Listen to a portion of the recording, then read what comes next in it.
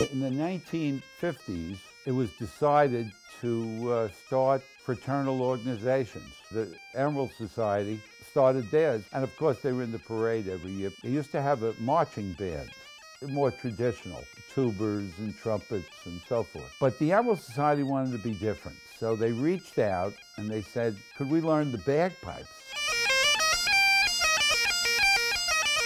We were just a mess of bagpipes is what we were all of a sudden. And basically that's how we got started.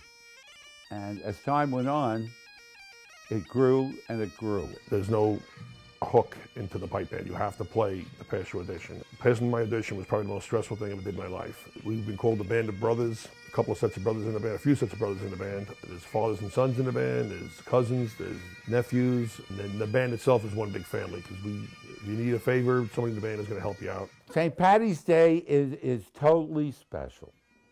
We as Irish celebrate the patron saint of Ireland, Patrick. On what day? The day he was born? No, because we don't know the day he was born.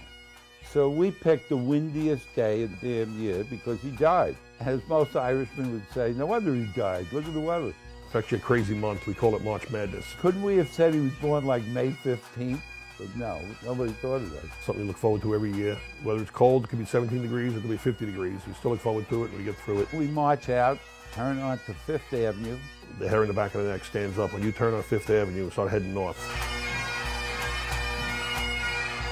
And the people are 8 and 10 deep on each side of the street. And you see the thousands of people there cheering for you. There's no feeling better in the world.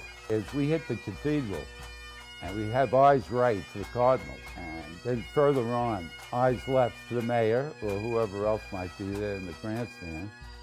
Everybody's singing and dancing and having a good time. And that's St. Patrick's Day. It's just a great day.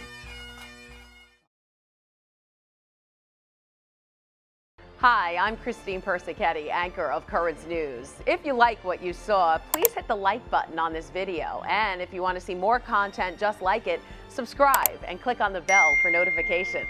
Thanks for watching, because we are putting your faith in the news.